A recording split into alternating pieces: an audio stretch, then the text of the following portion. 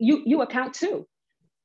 We want to say that you are important to our liberation, and we no longer are going to put up with being excluded. So I see that kind of interchallenging that can happen on the inside as well.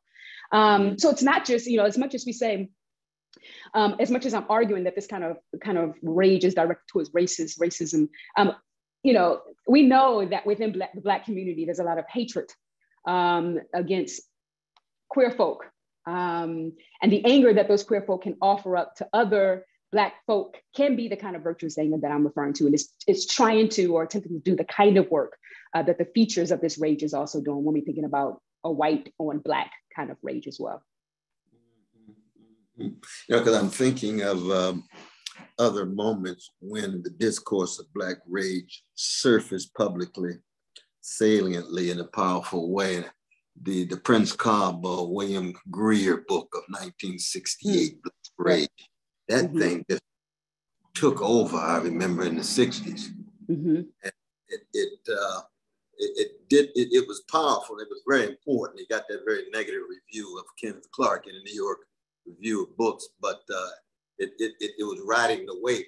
Brother Martin had just been assassinated. Chicago, the various rebellions of 60, over 200 of them. Now here we are, 2021, after Brother Floyd, after Sister Bland and the others have been murdered by police, that your text arrives at a very crucial historical moment. And it is a much more, not just subtle and sensitive, but also a much more piercing text in terms of its morality and spirituality. Because Black rage could be so broad sweeping that it spills over in ways that have to be, called into question. So it could devour your own soul, it could dehumanize others.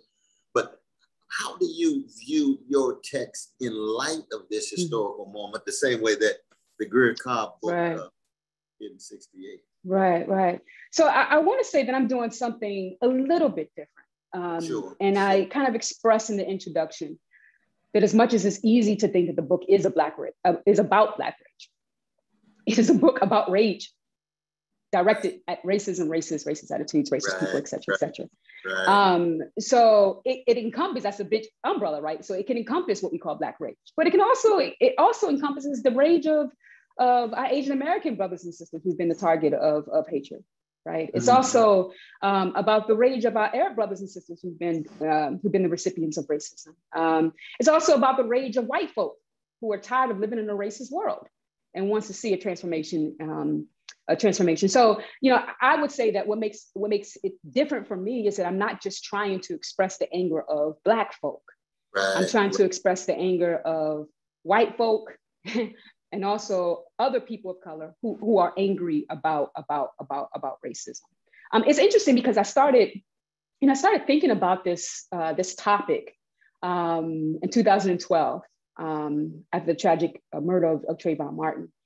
And I think one of the things that motivated me to write the text, or at least it was a writing sample for graduate school before it became this book. It's a writing sample that didn't get me into any programs that year. Let me just, yeah. Which meant it was courageous. It was courageous. Right. But it was at that moment, I was trying to make sense in 2012 of the anger that that I was feeling. That a lot of Black folk was feeling. But I was also not only trying to make sense of that and trying to figure out what is it doing, but I was also very much concerned about why it was so, how may I say this? Why was the rage of people at racism so intimidating to witnesses? And I'm thinking about interviews that were taking place in which people were saying, why are you angry? It was a question mark, or questions of civility of that, I understand you're angry, but can you speak differently than what you're doing? And I was seeing that criticism, right? People very fearful of the anger of these protesters, people making judgments about the anger of these protesters, people even citing Martin Luther King as reasons for why these Black folk and their allies shouldn't be angry. So at the same time, I'm witnessing, trying to make sense of what I was feeling, what I saw comrades feeling, but also listening to this criticism that wasn't just taking place in books that was written in ancient Rome, right? But it was coming out of the mouths of pundits, that was coming out of the mouths of even my students. So I'm trying to make sense of not just Black rage, but the rage that people were feeling at racism, that became public, that was becoming centralized in the media and in the news. I'm trying to make sense of that, and also have a response for those that were criticizing. One of the things that I say as I've been talking to folk is that I take this to be kind of a love letter, the book being a love letter for the outrage. It's for those who have felt anger and don't know how to make sense of it. People who have felt anger and have felt a sense of shame. I mean, grew up in a religious household, religious context. We were taught in some ways that, you shouldn't feel angry, you should forgive. But no one ever was loud about the scripture says, be angry and sin not. And even as a woman, I saw how it was gendered in the sense that even to express anger was not considered feminine. So I wanted to write this to those who was trying to make sense of it, those who are feeling shame about it, but also those who wanted to figure out what they can do about it. And also, as much as it's a love letter for the outrage in our context, in our time, I also felt that it was something that someone could hand to a critic who would say, as we talked about at the beginning of this, hey, get rid of anger because it's gonna lead to violence. This is the book to silence the critic, or at least attempt to. But also, more importantly for me, it's a love letter for those who are outraged in our moment, but not just Black folks who are outraged, but other and all folks who are outraged of what our world looks like. I want folks to see what the book looks like. Myisha Cherry, the anger is essential to anti-racist struggle. Why anger is essential in the case for rage? It is unapologetically Black. It is unequivocally universal. You see, yes. It's like the best of our music. It comes from the chocolate side of town. It comes from the Black joy, the Black sorrow, the Black struggle, the Black shuddering, the Black suffering. But it is, in fact, for everyone who's concerned about their humanity, who's concerned about their own fears and insecurities and anxiety. And therefore, it represents the best of, tradition I come from. So, I mean, it speaks to me in a very powerful way, as did Audre Lorde. I'm old enough to spend time with Audre Lorde, been in the same rooms with her, heard her give presentations and so forth, and to see your voice, your text build on the great Audre Lorde with the philosophical sophistication that you have, but you also remain rooted in the morality and spirituality, and it's a beautiful thing to witness, my sister. It really is. Thank you, Brother West. Thank you. Thank you. I'm interested. I want to ask you a question, throw a question at you. So one of the things that I was wondering when you said yes to having this conversation and we sending the book to you, I wonder how you read this given your Christian framework.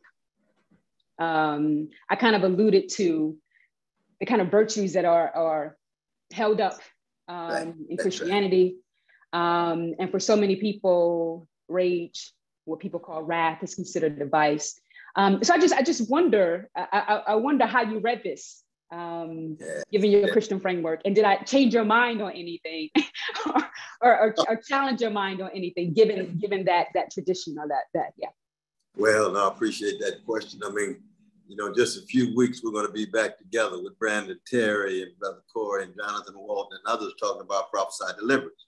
My text 40 years ago, revolutionary Christianity, and all of us be together, and the others.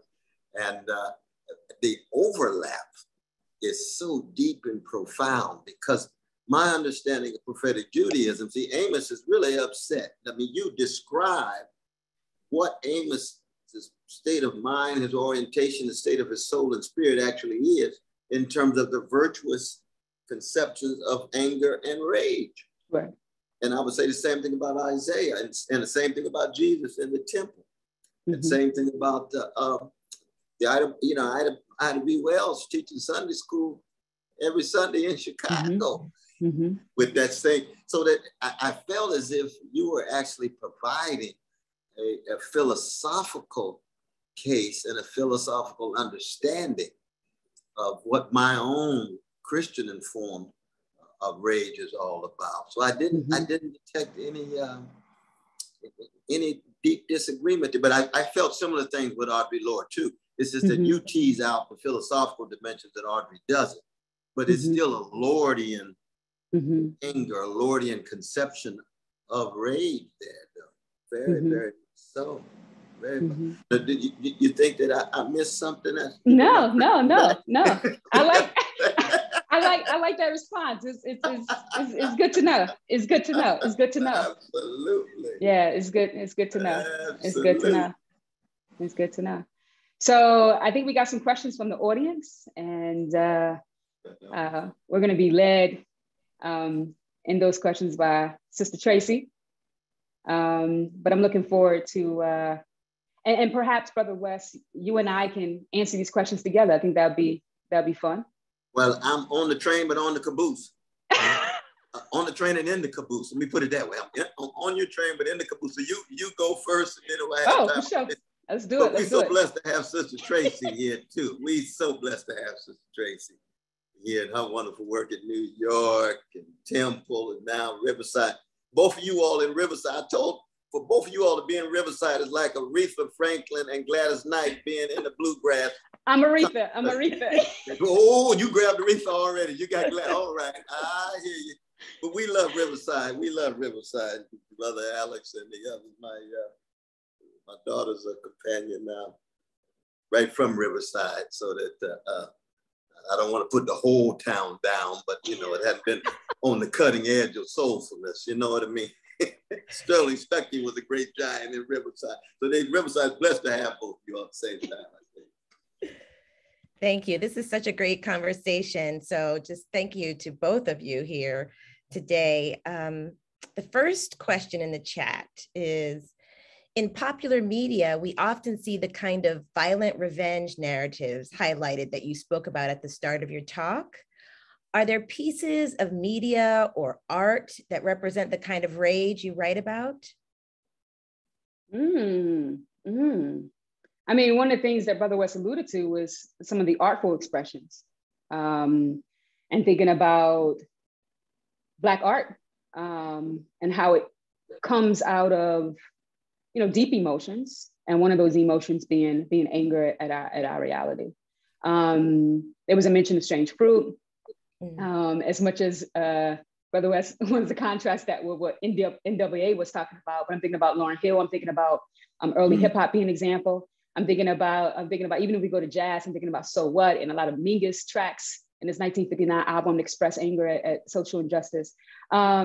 So there's been, not only do we see it in the figures that I was referring to, but also in artful expression. I mean, not to just isolate the African-American, tradition as if it's the only tradition, but it's full of art that comes from pain, suffering, and anger. And I think that becomes an example. As much as as the question alludes to, that it has this anger necessarily as conceptually involves this payback and this anger that Nussbaum and other philosophers suggests. When I think about Black art, it tells a very different story. It tells a very, very, very different story. So those are the artful or artistic examples that come to mind. As much as we talked about music, we can also talk about film.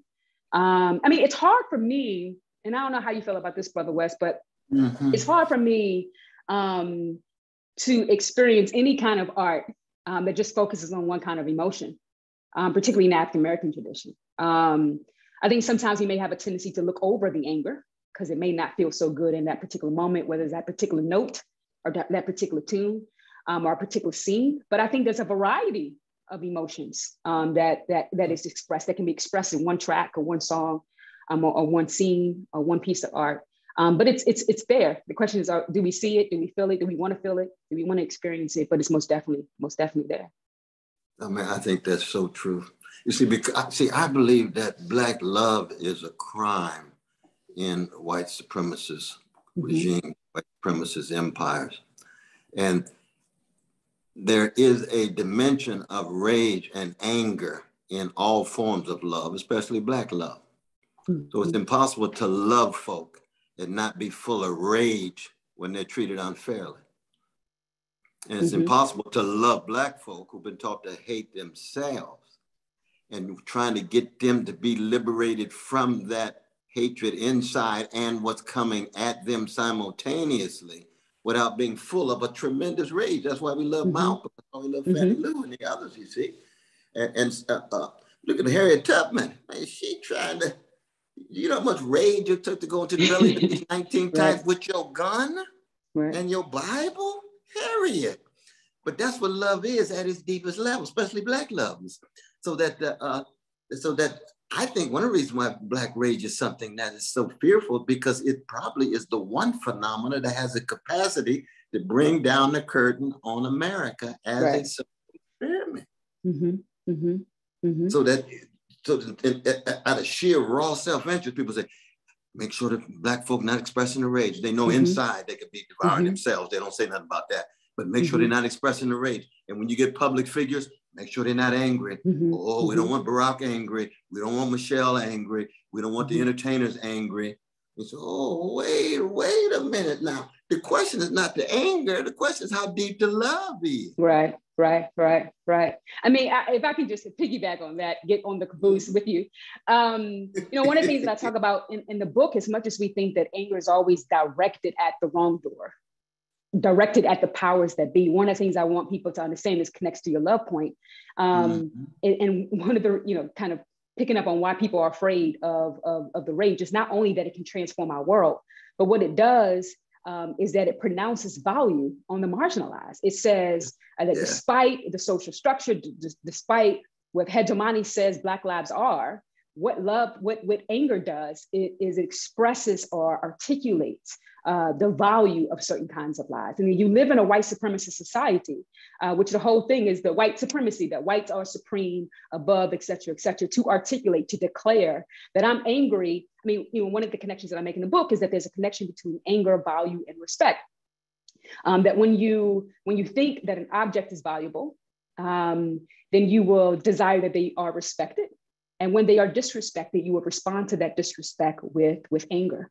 And I think also what is problematic, or what is fearful for those who are in positions of domination, not only do they want to keep the structure in place, but they also want to transform the psychology of the oppressed to think that they're not worthy, they think that they're not valuable, to think that they are inferior. And what anger declares is that is indeed not the case. So it transgresses against those values, it transgresses against those norms as it challenges the social structure. And one just quick point, you think the flip side, when Black people are expected to be angry and they're not as angry as people expect. It's like with Malcolm X response to the assassination of JFK. You see, people expect him to be full of anger. Right. He said, well, you know, he died, but Roosevelt got killed. Jamal just got crushed. Letitia been getting crushed all the time. Y'all didn't say nothing. Now, all of a sudden, I'm supposed to be so mad. I'm supposed to be so full of rage. It's a sad thing that it's a human being and he died. But, oh, I see. I'm not meeting your expectation. At that point, Black rage is proper. Right. We provide the object of your rage. Right.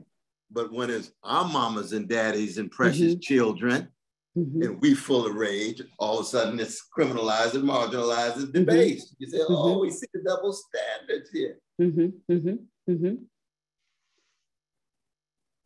Okay, Tracy, we can go on and on, but I'm gonna stay focused on the next question. We've got a question from David. Where do various racial hatreds arise from, psychologically or socially? Are hatreds precognitive? How can anti-racist rage combat these hatreds? And finally, Plato suggested that anger can be the moral engine of righteousness. Is that right? There are a few questions in there, so. Yeah, I mean, I haven't really, stay in my research focus. I haven't really focused on hatred to answer with confidence, to try to give an origin story. Or at least a psychological or philosophical origin story about hatred.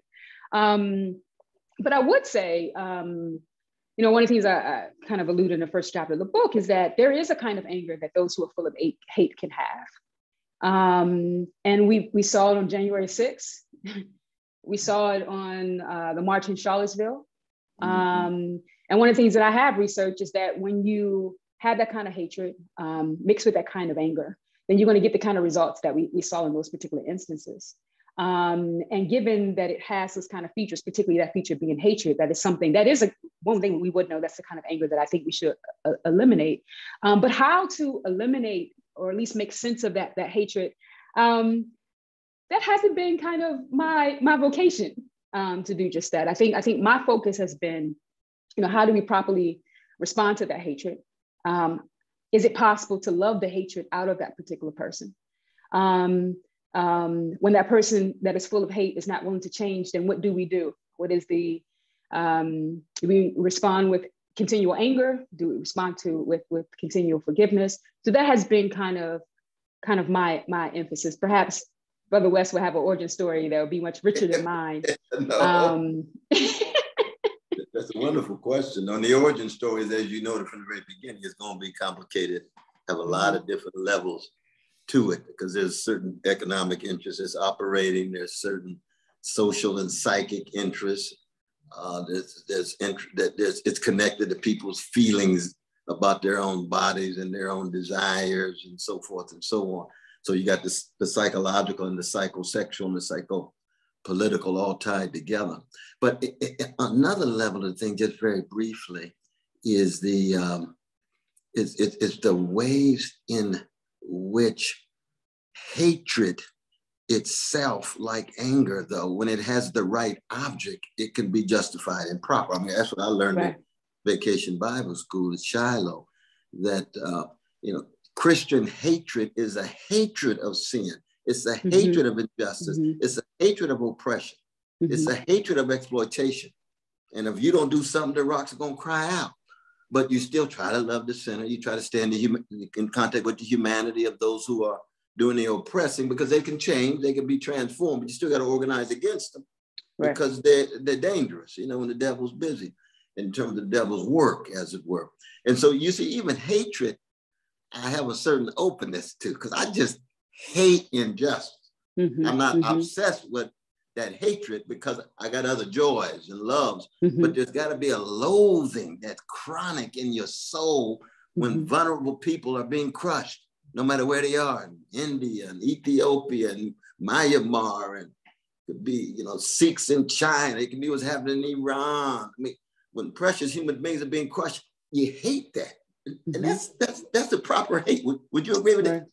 I agree. I mean, it's making me think about a paper that was written by McAllister Bell a while ago, a philosopher, McAllister Bell. And one of the things that she argued, she says, listen, there's been a lot of people, a lot of philosophers, feminist philosophers in particular, who've argued for the value of anger. And she says, they say that it has these kind of epistemic values. And Angela talks about how it's loaded with information. She talks about how feminist philosophers said that anger can lead to productive action. And she says, well, what if you disagree with all of that? How can we still hold anger up as something that is morally valuable? And one of the things she says, and it's connected to the point that Brother West just made, is that not only does it have this extrinsic value that I've just talked about, but it also has this intrinsic value. And the intrinsic value is such that it expresses a love for virtue and a hatred for vice. And so that hatred component is still there. And that love component is also there. We see all those things, anger, love, and hatred working together in a virtuous way. Absolutely. Another question, this one from Iqbal. We hope that rage is not a destination, but a state from which to eventually land elsewhere. In your mind, how does that final destination look? How would rage get us there? I like that. We got a high quality crowd out there, don't we? Ooh, they very Socratic. Wow, that's a good question. In the last chapter of the book, it's as opposed to calling it conclusion, I call it the end of rage ? Yeah. And I kind of trouble the question of, when will it end? And I don't know when it will win. I don't know when we would get to that destination that the questionnaire is concerned about. I'm not even sure that I fully know what it looks like. I just know it doesn't look like this.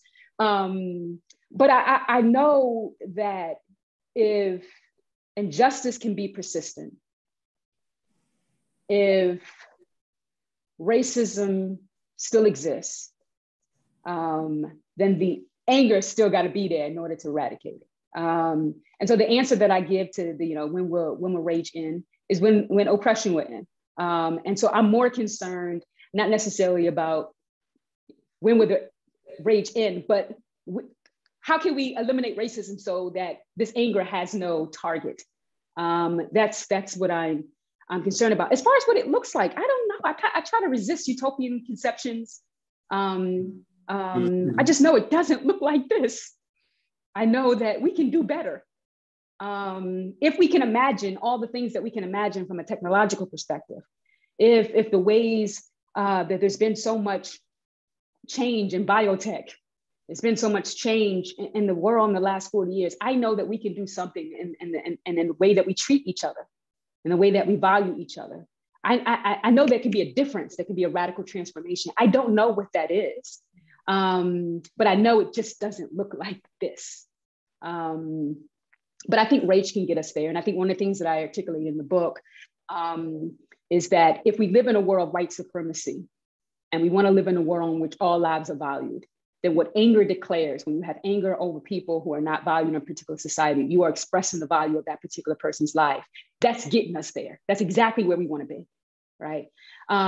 If we're trying to challenge a racist structure, that is what exists today, and we're trying to figure out how that can be no more, then if rage is productive, it can motivate us to engage in political action, and motivate us to run for political office, then it can allow us to challenge those particular structures so that that structure is no more.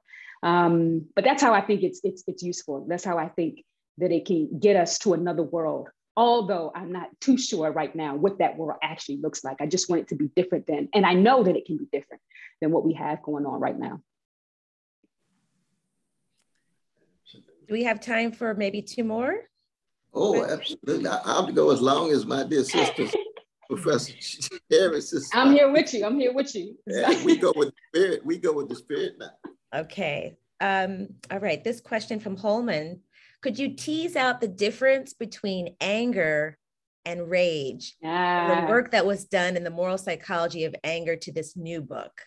Right, right.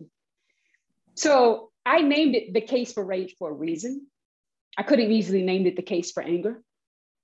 But I wanted to be provocative, not just for provocative sake. I wanted to make us feel uncomfortable about this word, because I think people are uncomfortable with the word rage, but not because it's rage. I think people are uncomfortable with anger, no matter what you call it. You can call it indignation. You can call it righteous indignation. You can call it whatever you want to call it.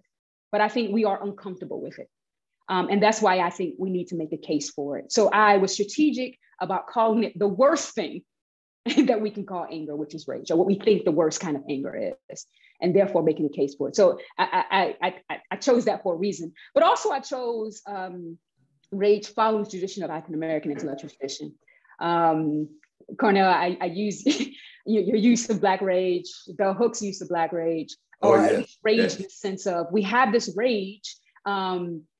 The rage matches the injustice, that the emotion matches the injustice. So if the injustice is extreme, if the lives that have been harmed in a very atrocious way, then the emotion is going to fit that. It's not going to be some subtle, I feel frustrated. I feel frustrated that Black lives don't matter. No, if we honestly believe that Black lives matter and is being mistreated, and that is extreme, then there's an emotion that kind of matches that.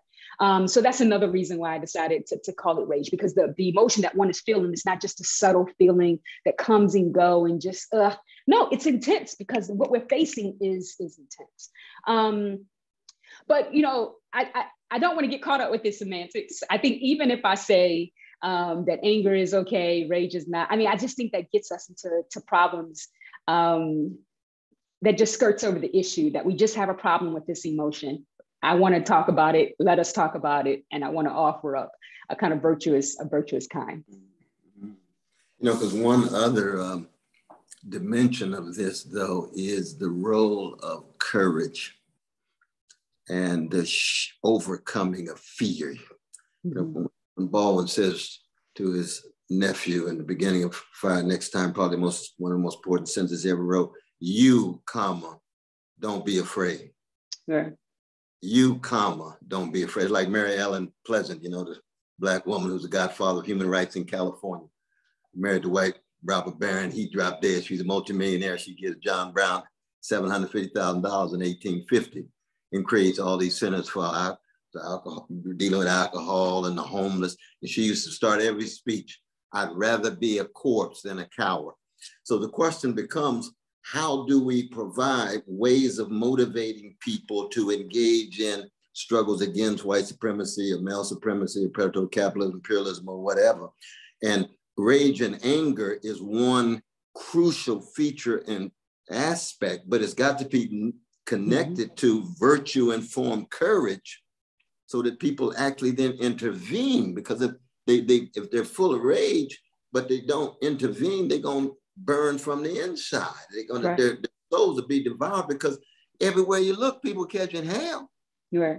Indigenous peoples and immigrant women, everywhere you look, and all that rage can do you in. You got to have some courageous intervention to channel that rage, and therefore, you know, your text is really about struggle. I mean, it's about how do we philosophically understand and justify and actually facilitate struggle based on some morality and spirituality.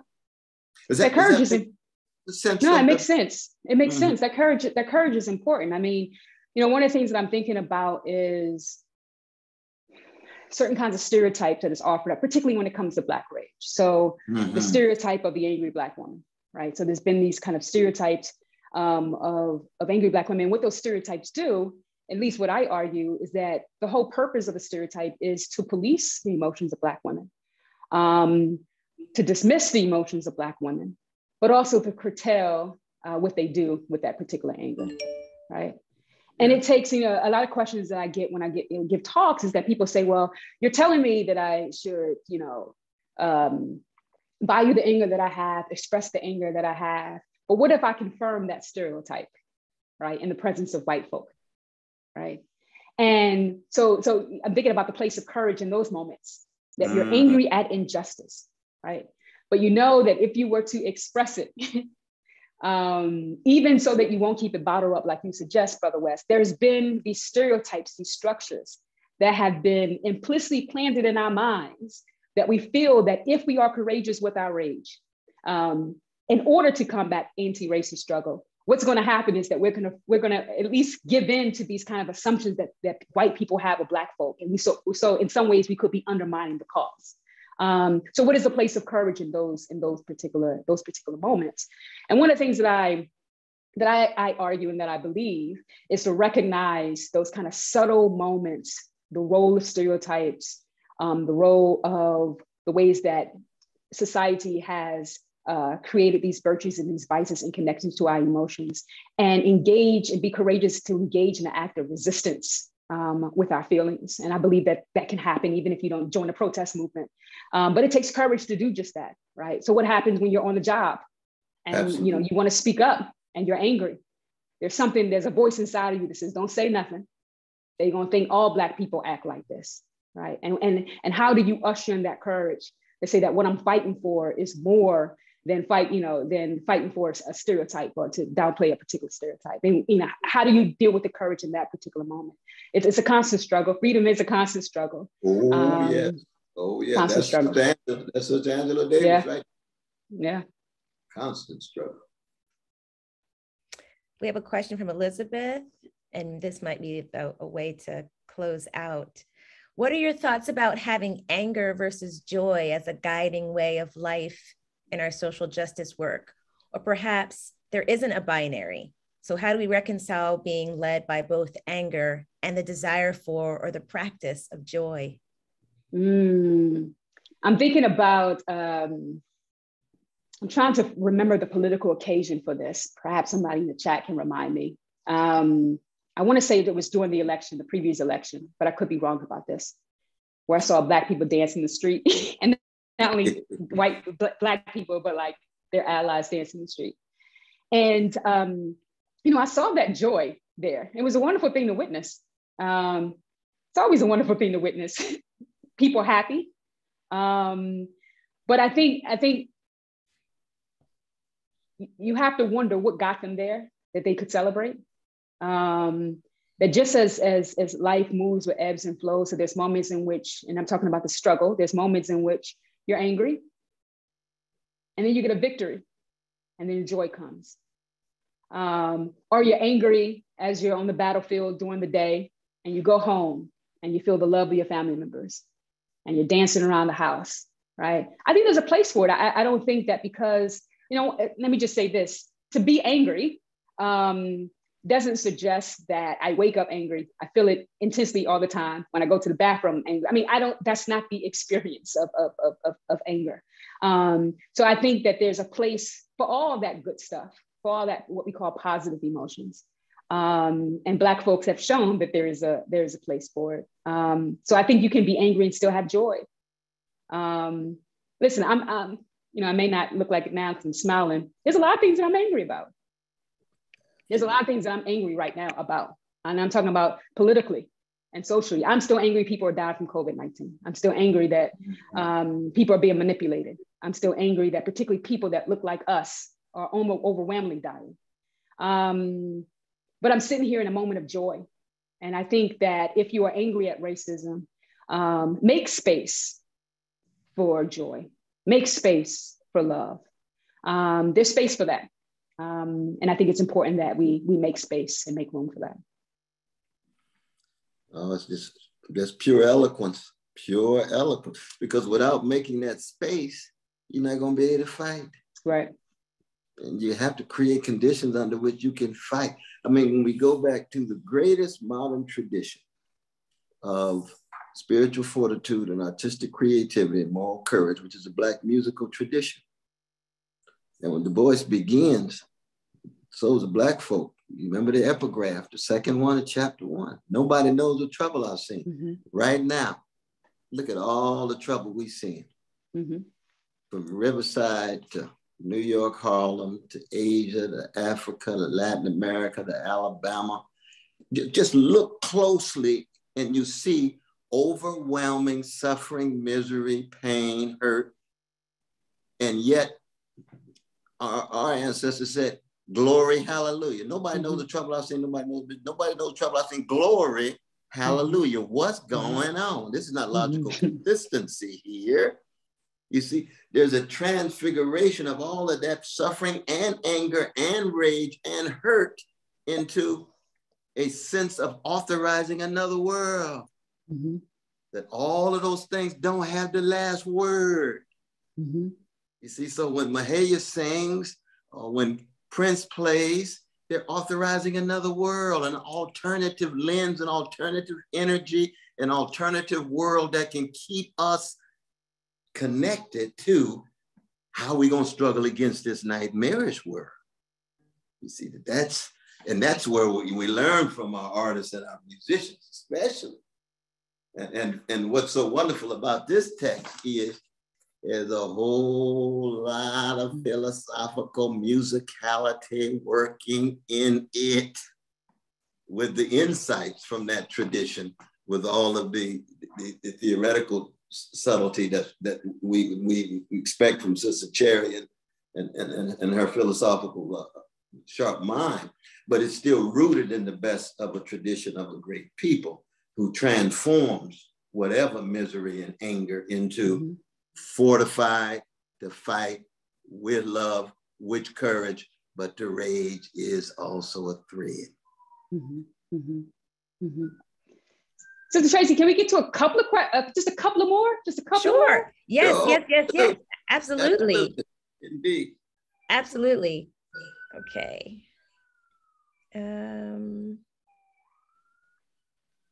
This is kind of a long one, a little bit of a comment, trying to get through the comment part. The comment part's a little long, so the question is at the end.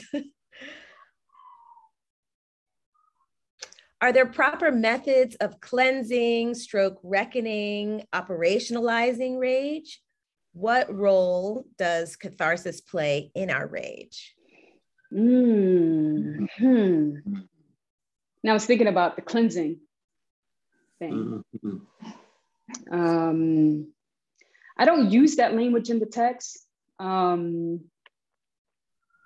think the kind of anger that I'm referring to is a virtuous kind of anger that doesn't really need cleansed, but it needs to be what I call managed. And I want to be kind of clear what I mean by that. So typically when people think about anger management, they imagine the manager whose main job in a company is to fire people, right? To eliminate them or to get them to do what they want them to do. But then there's another kind of manager who recognizes that its employees have certain kinds of gifts, and the whole job of his job or her job is to bring out those gifts to make sure that they're growing and those gifts are manifesting. So as opposed to cleansing, I take on management in the second view, in which I say that Lordean rage is a virtuous kind of anger that doesn't need to be cleansed per se, but its features, we need to engage in techniques, constant techniques to make sure that we bring out the very best of its features. And once again, its features, it has resistance possibilities, it's productive and motivational, it's appropriate, it expresses the value of lives. And so there are certain kinds of things that we can do to make sure that it kind of keep those features that I've kind of talked about. But I don't think it's a rage that needs to be cleansed. Nor when I talk about the other emotions that I kind of talked about that's compatible with anger. I don't think that because you have these other emotions and that make the anger more cleaner, right? I think the anger is good all by itself, but when it gets connected to these other emotions, these other attitudes, it's like MMA fighting. You just have different, kind of a different tool to engage in different kind of activity. But the kind of anger that I'm referring to doesn't necessarily need to be cleansed. It's not to say that there aren't other kinds of anger that needs to be cleansed, that if you engage in a kind of transformation, that you can slowly but surely lead to the kind of anger that I'm offering up. And I think that is the case. So one of the examples that I talk about is Bell Hooks' use of narcissistic rage in her book, Killing Rage. And I kind of use that as an example. And I basically say, well, narcissistic rage, hey, you're angry at racism. You want things to change, but you want things to change for you. And you're only concerned about yourself and not necessarily all victims of oppression. So what would it take for that kind of anger to transition to the Lordean rage that I'm referring to? Well, perhaps your perspective needs to change. You need to recognize that you're part of a bigger community, that it's not, justice doesn't happen in incubation. In order for real justice to flourish, that the next time an injustice hit you, that you can benefit from that, it's going to take for you to imagine other people getting free and not just you getting free. So that's the kind of, those kinds of anger is the kind of anger that can be cleanse or transition into the Lordean rage that I'm talking about. And it may take just a perspective change. It may take you realizing that your target of your anger ain't Black folk, that it should be at the system, ain't immigrants, should be at the system, et cetera, et cetera, et cetera. That's the kind of angers that I think needs to be cleansed and transformed to the kind of anger that I'm referring to. Absolutely. Absolutely. So one from Manuel: how can we channel the rage of social justice movements to deal with the existential crisis of climate change? Many social groups have done what colleges have done, which is to close themselves off into specialized fields.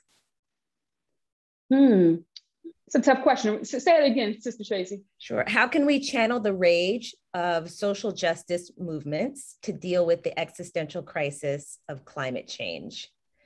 And then the second part is more of a comment. Many social groups have done what colleges have done, which is to close themselves off into specialized fields. Right. So it is the question that there's a lot of social movements that may be concerned, for example, social movements that are concerned about ending racism, racial injustice, that hasn't focused on climate injustice. So how can you, is a question, and maybe the person who asked the question can clarify for us in the comment, is the question is how do you get them to also be concerned about this other issue?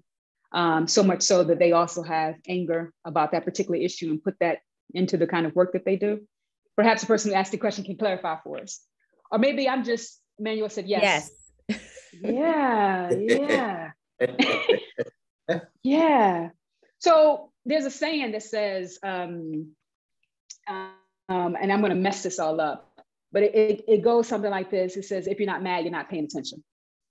And I think for lots of folk, particularly when it comes to climate injustice, because it's climate injustice that's happening. What's happening with what we call climate change is not affecting everybody equally. There are some communities that are suffering, indigenous folks, for example, that are suffering worse than people that lived in Boston, for example, from climate change. So the question is, well, if you're not mad, that means you're not paying attention. How do we bring these issues? How do we, I don't want to say learn more about them, but how do we take them more seriously? There's no doubt that I think, particularly when it comes to these particular issues, that we have a tendency, and I'm about to go on a tangent here, a lot of it is we think that it doesn't affect us when it does, and that's just ignorance. So I think a lot of us need to be educated to see how this affects everyone. This is not just a hippie concern, but this really affects people on the ground and disproportionately people of color around the world.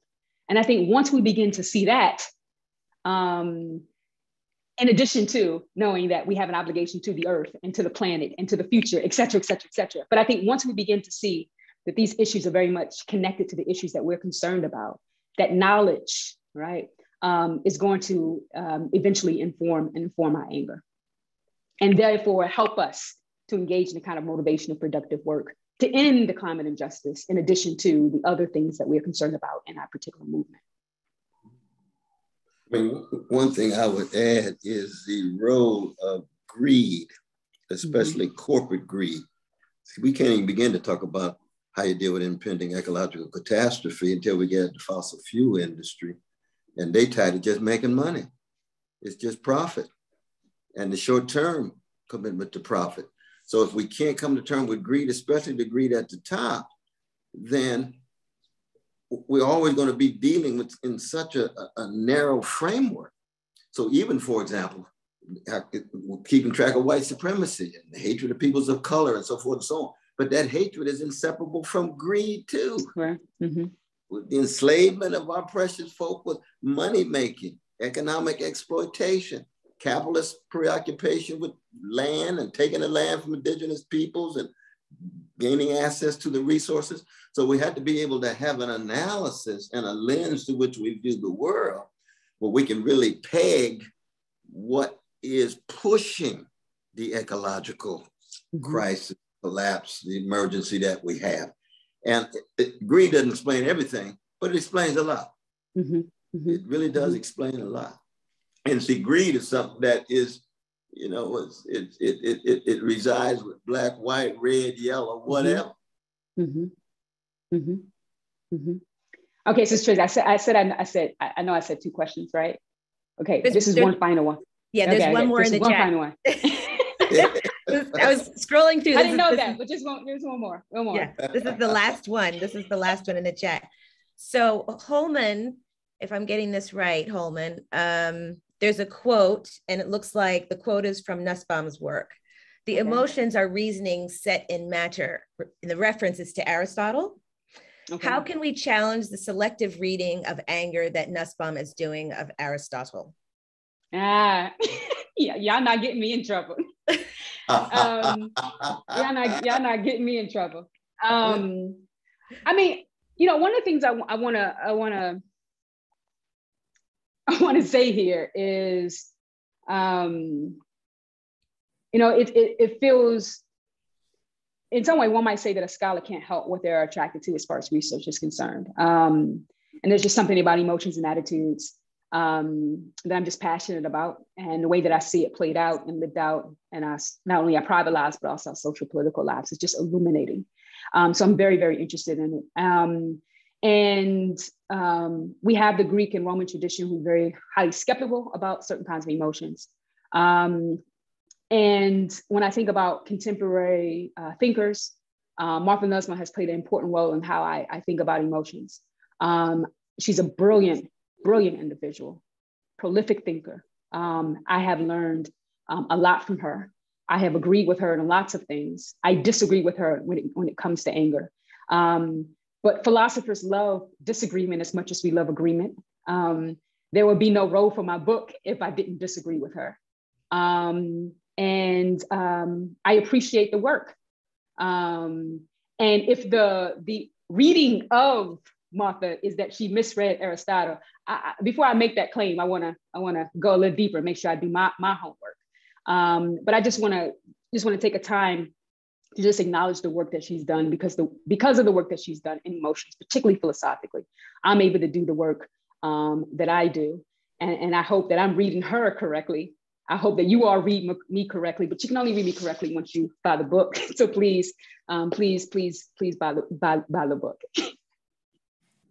Buy the book and read it closely to see Yes. the full response to Martha Nussbaum. Mm-hmm. We both respect Martha Nussbaum. Mm-hmm. She's a towering figure. Mm-hmm. But remember now, in Plato's Republic, line 607b5, the traditional quarrel between philosophers and poets. Poets are preoccupied with logos, with rationality, consistency, coherence. The poets are preoccupied with contradictions, incongruities, the messiness, the funk. And Audre Lorde's a poet. Martha Nussbaum's a philosopher. Now, she's been open to literature and Middlemarch by George Eliot and so forth, but she still remains a philosopher, very much tied to Aristotelian frameworks. Audre Lorde is a poet par excellence. And the poets tend to be much more willing to step into uncharted territory, passions and emotions, and take people with them. I like philosophy that goes to school, not just poets, but musicians too. And one of the fascinating struggles in this text, which takes us to these issues that have to do with the Western philosophical tradition, is what does it mean for a sophisticated philosopher to take seriously a grand poet like Audre Lorde and bring her insights into this philosophic discourse over against, overlapping sometimes, but still over against a Martha Nussbaum or some of the others who we've invoked. And this is just to whet the appetite of you all out there. What you're gonna get when you read this text, as well as buy it. You don't want to just buy it just to have it. You buy this thing to wrestle with it. Out of richness inside of it. This has been wonderful, so generative, the conversation today. Dr. Myisha Cherry, Dr. Cornel West, we cannot thank you enough. And all of you who stayed on and participated. Myisha, there's such beautiful comments in the chat, comments, and we've got all the questions, and there are also comments just glowing about this conversation, about your work. Here is the book, folks.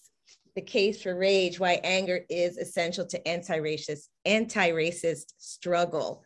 You can get it at Cellar Door Books, right there in Riverside, right here in Riverside, in the Canyon Crest Center. Linda, would you like any last words? Just thank you. This was beyond amazing. And I hope you all get it and read it, because we're going to have an amazing discussion come January, and we'd like y'all to be there. So in person. We're gonna change the world. If you're on the West Coast, which is the best coast, I mean, during the winter months, doing the winter months.